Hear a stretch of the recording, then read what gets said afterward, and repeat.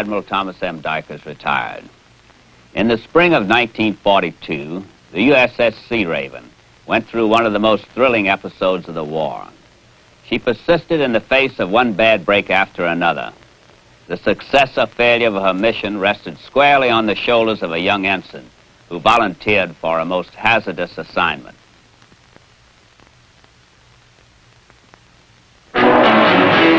In April 1942, it was believed that a Japanese task force was planning a strike at Western Australia.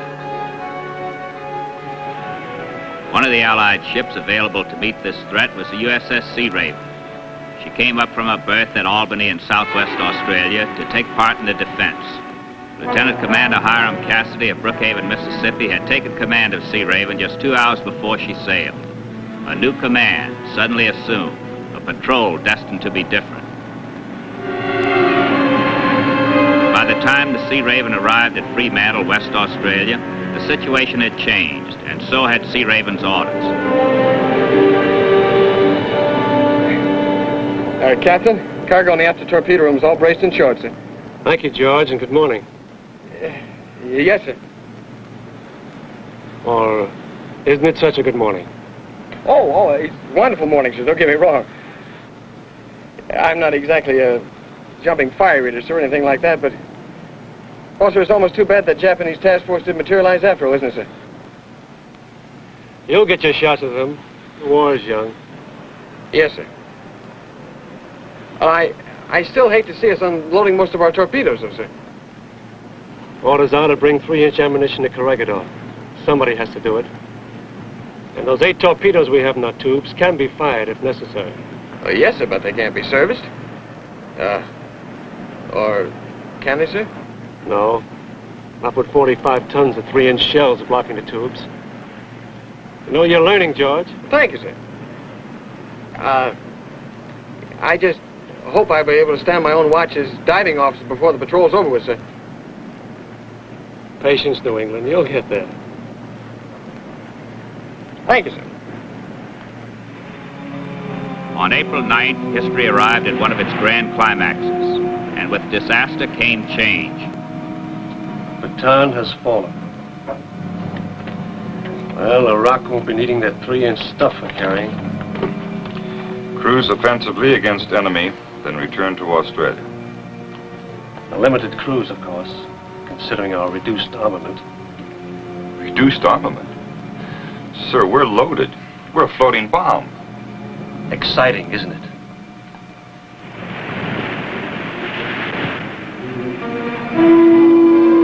This is the captain. We have received new orders radioed from headquarters. We will not at present return to Australia. I am calling for volunteers to go ashore on the island of Timor for special duty involving considerable personal risk. I will interview the volunteers in the wardroom. Men on watch will be heard when relieved. I will need 3 men. George, here it is. 33 Australian soldiers and aviators have been trapped on Timor by the Japanese advance. They've been fighting a retreating action there for 80 days. Now, they've managed to salvage a radio from a plane and have been hollering for help. We've been assigned to take them off. Quartermaster Markson and Signalman McGreevy are all set to go. Are you interested? Yes, sir. Now, this might be a very dangerous mission. Not only is the island heavily occupied by the enemy, but they may also have the code the Aussies are using. They may be just waiting for us to make our move. Well, that sounds like it might be interesting, sir. Well, another good possibility is that they may attack the ship while you're ashore and force us to strand you there. Oh, I understand that, sir. You do? And you still want to go? Yes, sir. Why? Well, there's lots of reason for it, sir. It's, like you said at Fremantle, somebody's got to do it. Yeah. And, well, sir, I guess I'm still sore at the Japanese for bombing the tender I was on in Manila and chasing us out of the Malay barrier. That was the orders, you know. And, well, sir, I hope this won't work against me. Go ahead. Well, there's my being a reserve officer and never having gone to submarine school. I just don't feel like I'm any value to the submarine as a submariner. I'd like very much to help get those Australians off, sir. I see. Well, you did go to Massachusetts Marine Institute, and being from the New England coast, you'd know small craft. And I hear you're a very good swimmer. Yes, sir. You are the Eager Beaver. Yes. When the Beaver looks like first-rate submarine material, I'm for him. Well, thank you, sir. Just a moment. There's one more thing. Now, this island is swarming with Japanese. They've warned these Aussies to surrender or expect no quarter when caught. They will not be very easy on anyone trying to save them. Okay, New England. There she stands. Now, George, let's talk about Timor. Approaching Timor, Searaven submerged and cruised back and forth 1.5 miles off the beach.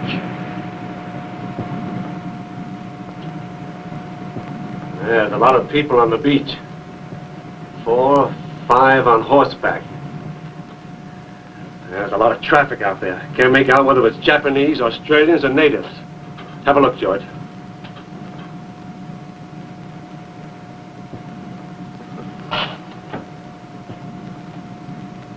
Downscope.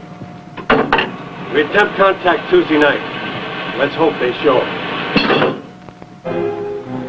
At 2 a.m., the morning of Monday, April 13th, an enemy submarine fired a torpedo at Searaven. It missed, but it was near enough for sonar to hear its propellers. At 6:40 p.m. of the appointed Tuesday night, Searaven surfaced 1 mile off the beach.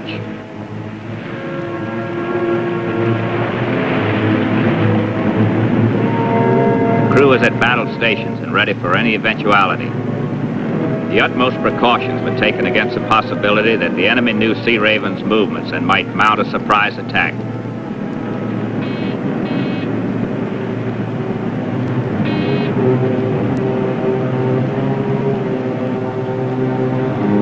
There it is, sir. Small fire in the jungle at point of rendezvous. Well, here's hoping the enemy isn't out to the whole scheme. Landing party on deck. McGreevy and Markson will remain outside the surf with the boat. Ensign Cook will go ashore alone. When you find the men, bring them back through the surf to the boat. Is that clear? Yes, sir. Now, whatever you do, don't take the boat to the beach. You might not be able to get back through the surf, and you'll all be captured. And remember, we're in an exposed position here, submerged to surface, and we've a cargo of high explosives. So work fast. All right. Prouty. And Cook, keep that pistol dry. All ready, sir. Good luck. Thank you, sir.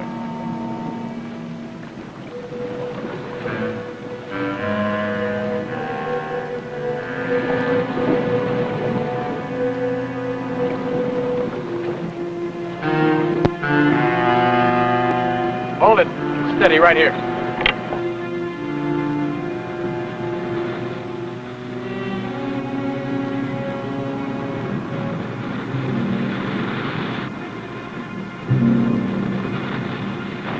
Nothing.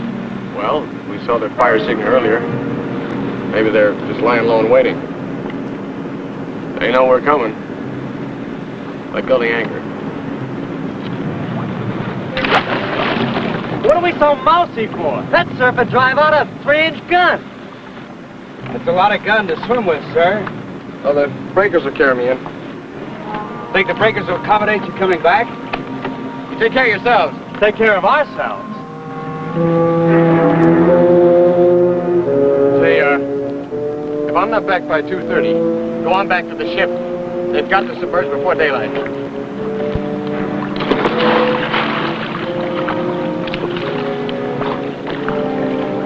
He's supposed to be pretty hot stuff in the water. Yeah, so are sharks.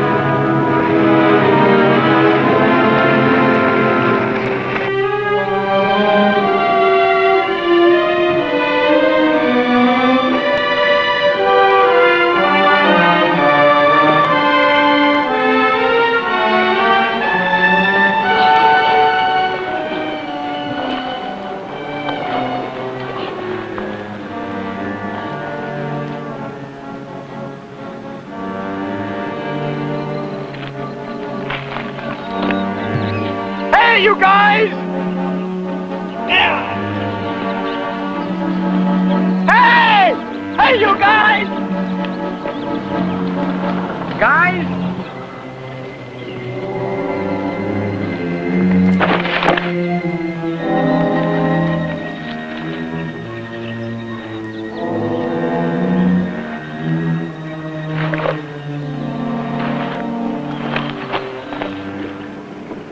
He should have been back an hour ago.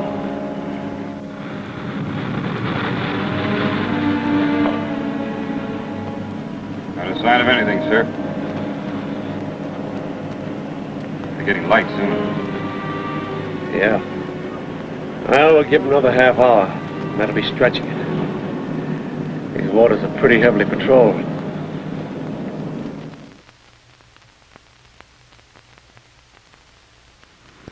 We'd have heard shots if anything was wrong. You don't know. These Japanese know jungle fighting. They could reach out of a tree and clobber Cook before he knew what hit him. Besides, he had to go inland to make contact. Could have been shooting. Hey.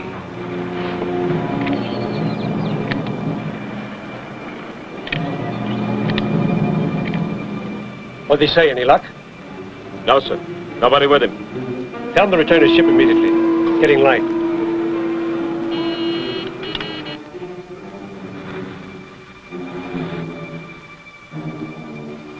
Well, I don't know who they were, sir, but if they were our Australians, why did they run? Could they have been natives? It's kind of hard to say, sir. I don't know if they were Japanese. What they have to fear from one American. It beats me. Maybe we'll have another chance, George. I'm sorry, sir. Why? You did all you could under the circumstances, and you did fine. Are you sure you're feeling all right? Oh, I'm just a little bush, sir. I'll get some sleep.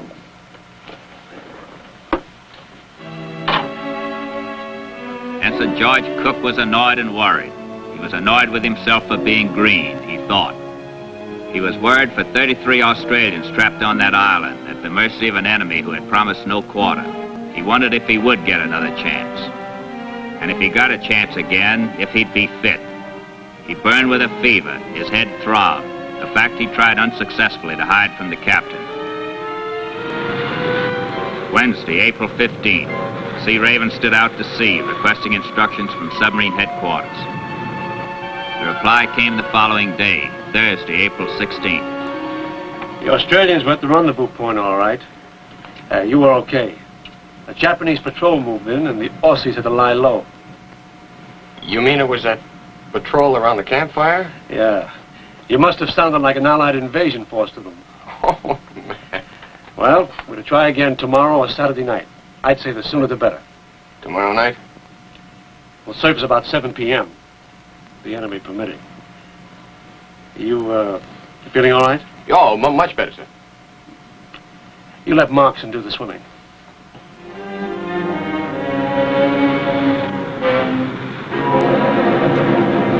Remember, the same situation prevails. Orders are the same.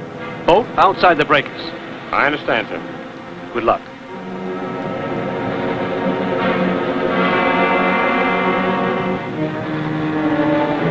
No, it's just a funny feeling I've got about the Australians. To me, they're always the Anzacs. There never were really too many of them, but boy, what a reputation those guys have got. Same way with the Canadians, same way with the Highlanders. Got a pull for people like that. Now, you'll probably find them in the jungle just beyond the beach. Take this and secure it to a stump or a tree or something so you can pull your way back through the breakers. And if you run any trouble or need any help, it's 5 short flashes with that light. Good luck to you. Aye, aye, sir. Good luck.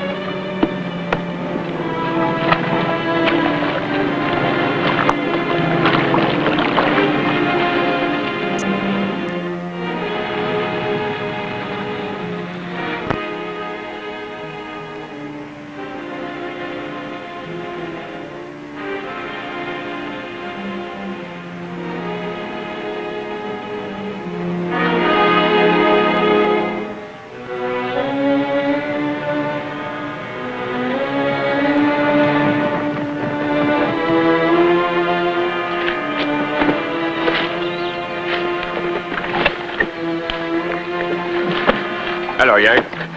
Oh, we're glad to see you. 80 days we've been on the run. Mighty glad you're here, Yank. All right, Paulie. All right.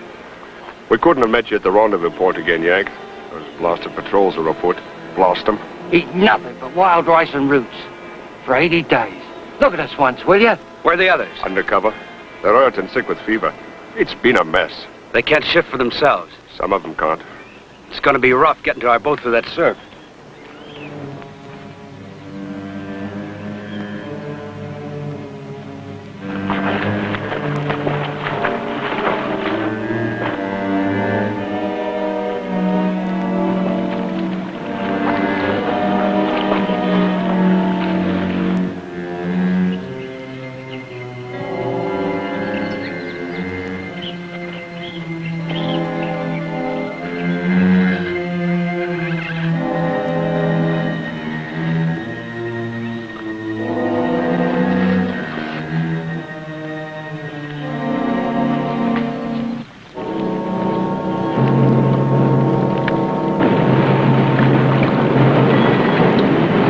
Contact bearing 300. Looks like she might be a destroyer. They know something's up.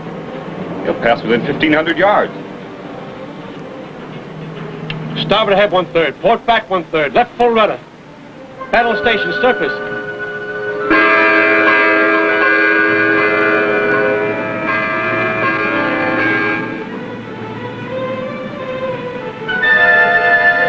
We don't dare try a torpedo. If it doesn't go off or if it misses, the whole mission will be lost. All we can do is present the smallest possible outline of that DD and pray.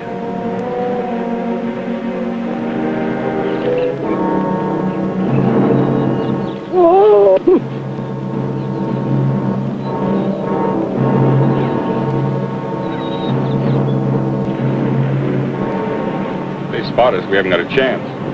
We've got the land behind us. Maybe they won't see us.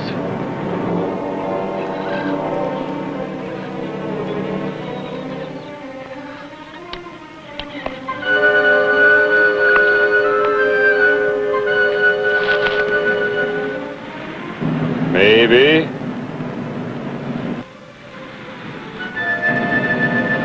Didn't see us.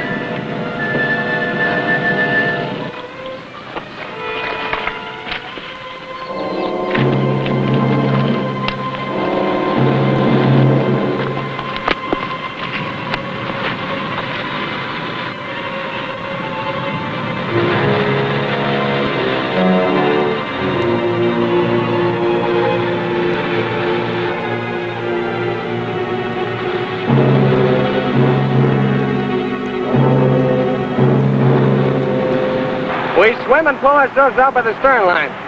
Let's just hope the anchor holds. The men in worst condition go first. I'll take this one.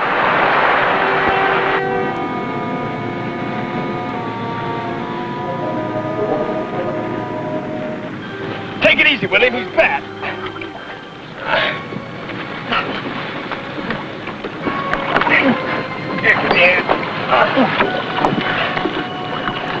What about Martin and the guys? He's coming. Oh, this is no good. We're never gonna get them all in this way. We should on leave them there. You kidding? If we can get them through those breakers.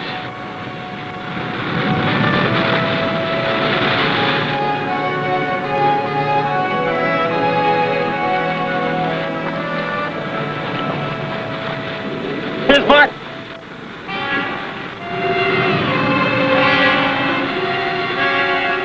Boy, that surf, I don't know. What are we gonna do?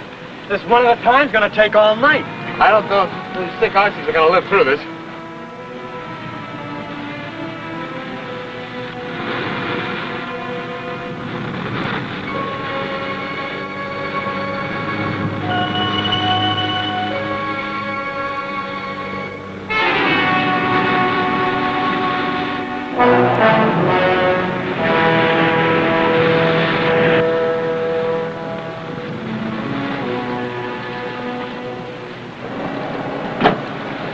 That's the last of them, sir. Makes 33 in all. Now, get the boat aboard. I don't want to lose any time getting out of here. Aye, aye, sir.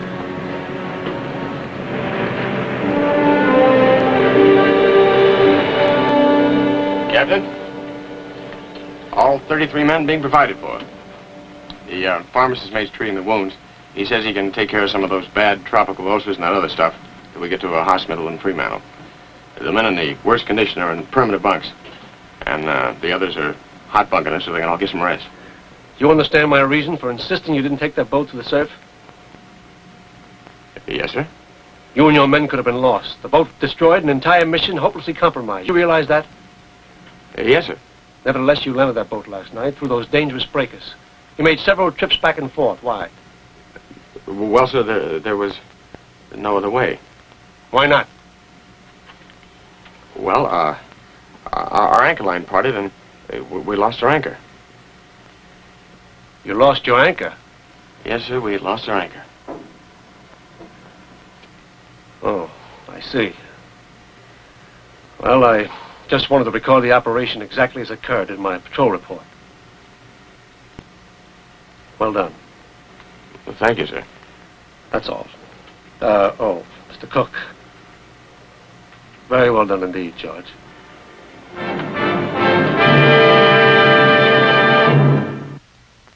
I'll be back in a moment with our special guest.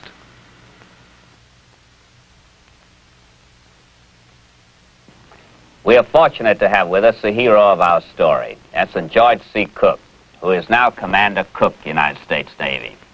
George, when you volunteered for submarines, you probably had no idea you'd go through one of your most hair-raising experiences ashore. That's right, sir, and especially on an island as remote as Timor. You must be quite a swimmer to have made those trips through the surf, particularly carrying a man on your back.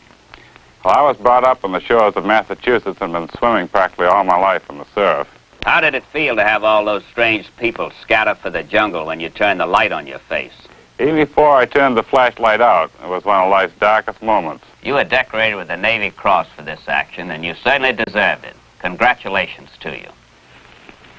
Please be with us again for another true and exciting story of the silent service. Take her down and softly glide through the deep blue underneath the ocean. We'll control the oceans wide from down, down underneath the sea. Safe and close we'll pass the word in the future yet to be.